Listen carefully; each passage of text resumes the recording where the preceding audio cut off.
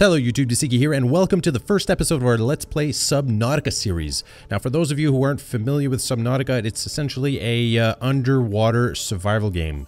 That being said, it follows the same premise of all other either maybe zombie survival games, whether you're talking about DayZ or all the others, Rust, etc.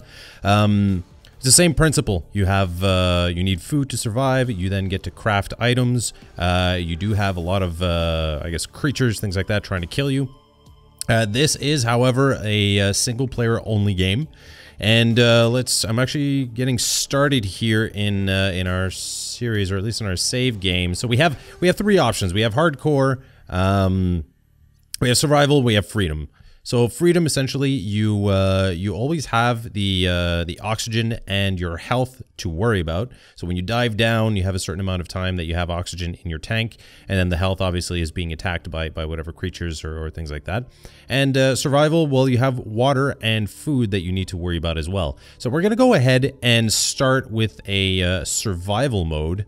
There's a little bit of an intro video here, so I'll just I'll be quiet for a second and let you listen to that as soon as it starts. Any minute now. In the late 22nd century, humanity is beginning to colonize space. Before colony ships arrive, habitation vessels are appointed terraforming missions. The Aurora was one such vessel. During its descent, the Aurora was struck by a mysterious energy pulse, resulting in catastrophic hull failure. A single life pod jettisoned prior to impact. You were in that life pod.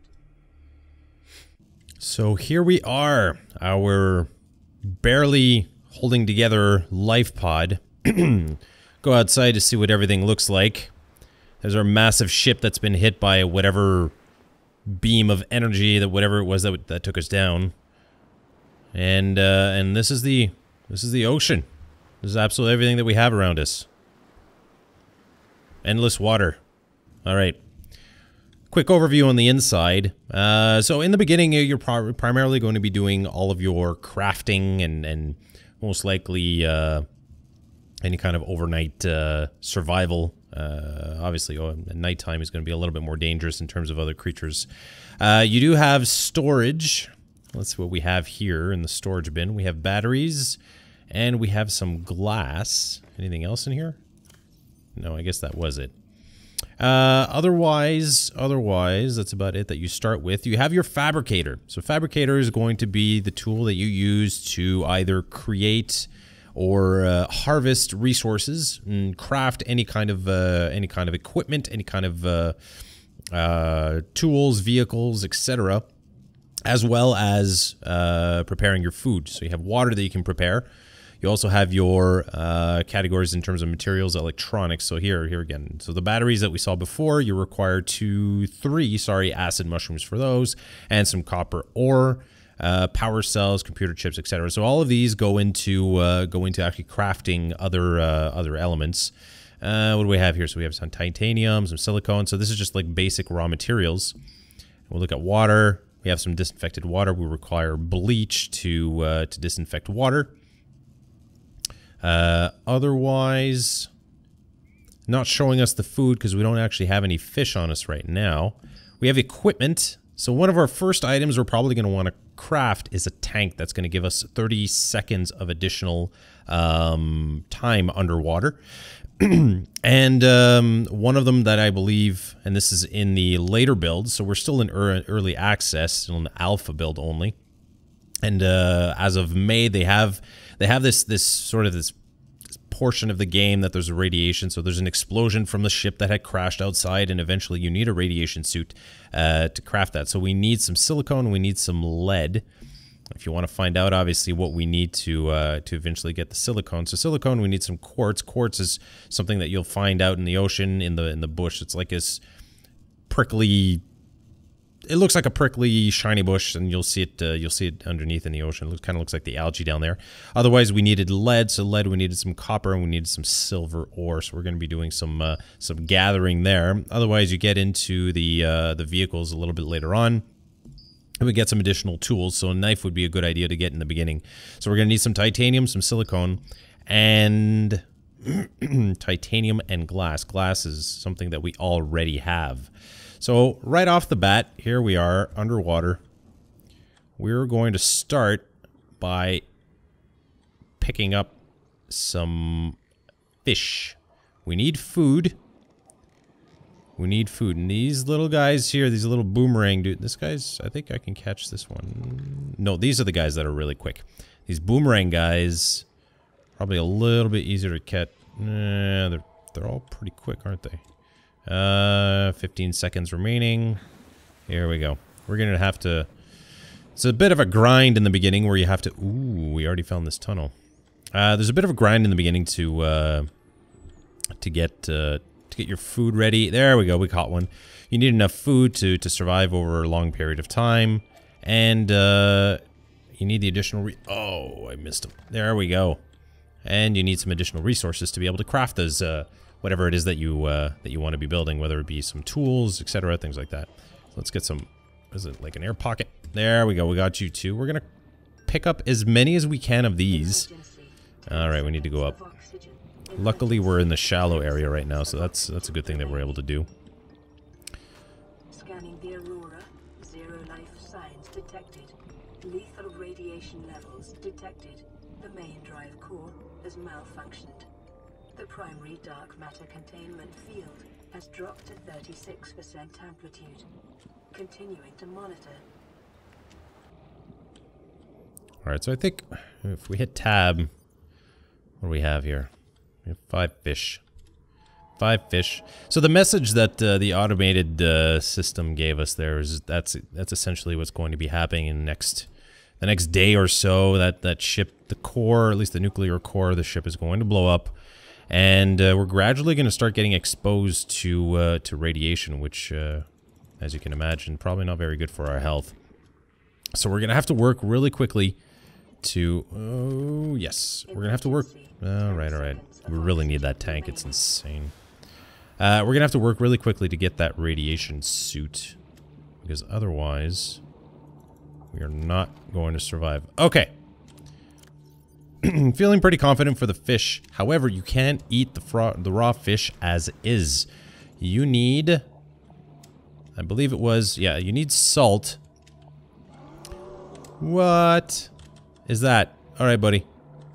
Scared the crap out of me. Yeah, so you need salt deposits to sort of, I guess, treat, disinfect, whatever it is that you need to do to the fish to make it edible. And the salt deposits are quite difficult to find because they're tiny, tiny little cubes. They look like sugar cubes. A little bit bigger than sugar cubes that you see. No, not like that. But we'll pick that up because I believe this is going to give us some... the sea moth is one of the types of ships that we can craft eventually. But we need right now is some salt deposits. There we go. Saw it in the corner of my eye. We got ourselves some salt deposit here. Very good.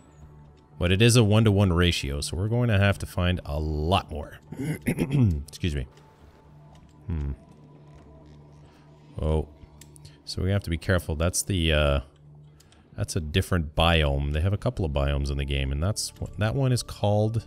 Yeah, get away from those. That is called the kelp forest. And I forget the name of the creatures that are in there, but they are the main issues at the very start. At the very start, you have to be careful who you run into. Calorie deficiency. Alright, so let's go in. Let's at least make a little bit of food. We're in trouble. We're in big trouble here. Let's go to our fabricator. Cooked food. Let's make an air sac. Cook you. Via laser beam. Oh, wait a minute. Did they... We have cooked food. We have cured food. Requires salt deposit. Oh, we could just cook. This is new. Preserved boomerang. Oh, so we can cure food. It'll probably last a little bit longer, I would assume. All right, so let's have a little something to eat here. Cooked. Yes, yes. Sign, eat, switch container. Yeah, that's fine right now. Let's cook a little bit more. Because we really need it. A little curious to see what the difference is in terms of nutrient values from cured to cooked to cured. I'm assuming nutrient values are a little bit better with the cured. But, alright, so what do we have? So we have food plus 21. Oh, so the cured actually takes away from our H2O. Okay, so there's no reason for us to... Yeah, there we go. There's no reason for us to uncook food. Oh, it's also starting to get dark. Alright, well, at least in the darkness, we get to see the quartz a little bit better.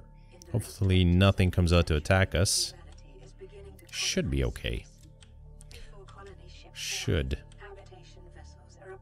Can we catch Peeper? Nope, couldn't catch you. Alright, at least the nighttime allows us to see a little bit more of the resources out here. So let's not go too far. Where's our pod?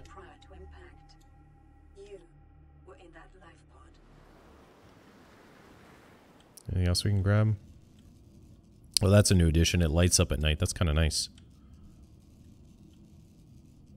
There's a lot of development in this game. It's actually really nice. There's support so far. I mean, it is early access, so I'm assuming that they're still working very hard at it. It's not like it's releasing in a beta or the first release of the game, and they just kind of stopped developing for it afterwards. They maintain it quite a bit. It's actually really nice. All right, so we got our food, or at least somewhat enough food for now.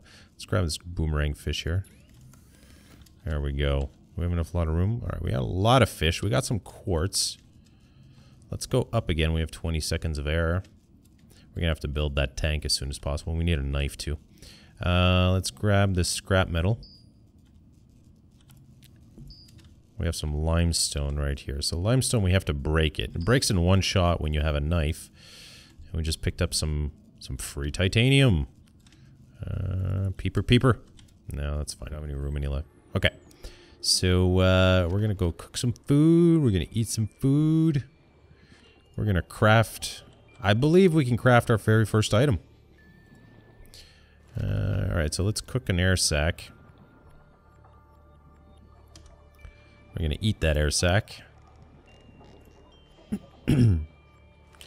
And in terms of bleach, I think we're gonna need some bleach somewhat soon. Glass, silicone, titanium, bleach. Salt deposit, coral chunk. Easy to find, but okay, so whenever we find salt deposit, we're gonna pick it up. Salt deposit's gonna be going more towards the water treatment. Otherwise, we have lead there. We need a silver core. We're not quite ready yet for that. And let's actually build a tank. We have tank, and then we have a knife that we want as well. What do we need for the knife? So we need silicone for that. We already have titanium. And for the silicone, we already have silicone. Excellent. So let's get some titanium from our scrap metal. 10 seconds of oxygen remaining. That's fine. Let's do it again. It's going to take up a little bit less room. Scanning the aurora. Zero life signs detected. Lethal radiation. Yeah, we have a lot of scrap metal. The main drive core. There's no use for it for other than titanium, at least for now. Dark matter containment field has dropped to 36% amplitude. Let's go with that. Continuing to monitor. One more.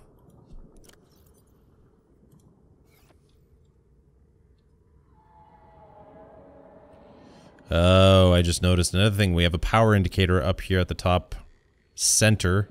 There's a power indicator for the, I'm assuming for this vessel. Well, that's new storage. What else do we have here? Yeah, there we go. So we have our power cells here that change. Alright, so that's all new. That's not a huge deal. We have batteries. But just as a quick reminder, power cells are from 2 batteries and silicone, so we'll be okay. And then from this we need acid, mushroom, and copper core. So it's not a huge deal to be able to craft those. Okay, let's go build our tank. because we're getting a little fed up with having to go above ground, or at least above the water all the time. And let's build a knife. Knife, we're missing one piece of silicone. Silicone we need some quartz for. We all have this. We have everything.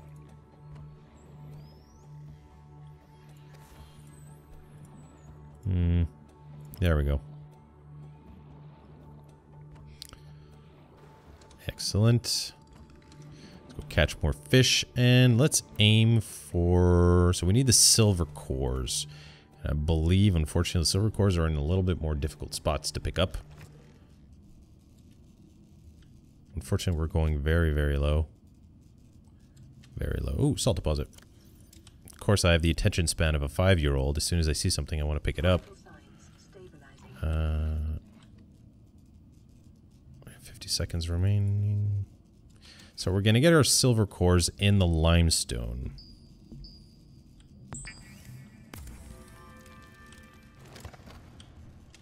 There's some limestone. Is that some limestone? Did we just pick up? Oh, we just picked it up. Oh, I see that. There we go. Please. Oh, there's another one over there on the right.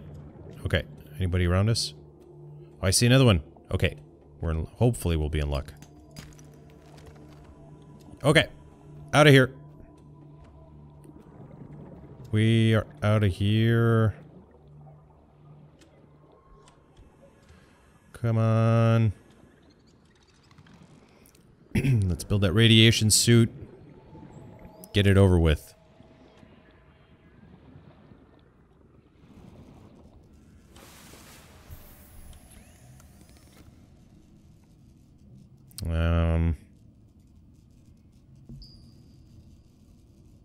We needed lead, right? We don't have enough copper ore? We put all the copper ore in here, didn't we? One. Let's put the quartz back. We have silver. Our fish are there. Alright, so we're short some copper ore. We need a total of... We need 5 more. Yeah, we need 6 in total. We need 4. Let's go back to our pod over here. Get a radiation suit before it actually blows up in our face. The ship, that is, not the radiation suit. And move on to building much more interesting items. Alright, lead. Build 1. 2. Good. I was worried that we were missing some. Now. Radiation suit. What are we missing? Silicone. 2 silicone. That's the quartz that we need. 2 silicone. 1 more. We're short on it? No, we're good. Alright, that suit. It's kind of interesting that 2 silicone, 2 lead would build the radiation suit. But that's fine. Are we wearing it? Radiation, radiation, radiation gloves. Good. We're done. We're set. One more thing that might be a good idea to build right now is the fins. We need silicone 2 for fins. Might as well just build those while we're here. That'll help us move a little bit faster. I didn't expect those 2 tanks to really slow us down. Now we have no quartz. Any quartz in here? No quartz in here. Let's go pick up some quartz. Emergency. Readings from the Aurora show severe instability in It's okay, blow up. You can blow up all you want. We're safe. Ooh, it's gonna blow up now. Good timing, huh? Oh.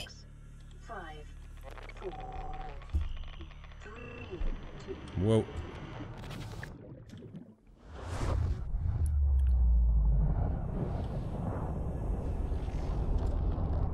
Wow. For real?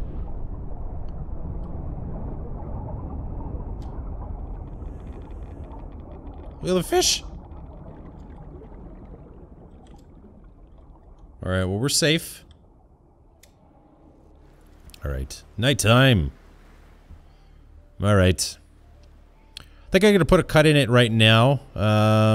We have a good basics going on right now. We have food. We discovered that we don't need necessarily salt deposit to be cooking the food. So we can just cook the food, use a salt deposit for the water when we actually really do need it. We have a radiation suit. We have a knife. We have our flippers. However, I think our main objective at this point, we will want to be building some additional machines or tools. In terms of these tools, we don't really need anything right now. A sea glide is really what we want. We have a battery, however, we need those batteries for the power cells. And the copper wire, you build copper wire based on copper ore. So it's kind of a logical step. So that's not going to be much of an issue. I think next episode we're going to be moving towards building a sea glide and slowly building our inventory up, slowly building our abilities to create bigger ships and eventually go into building underwater sea bases. So that's it for now. Just realizing that we're gonna have to work on the power of this pod.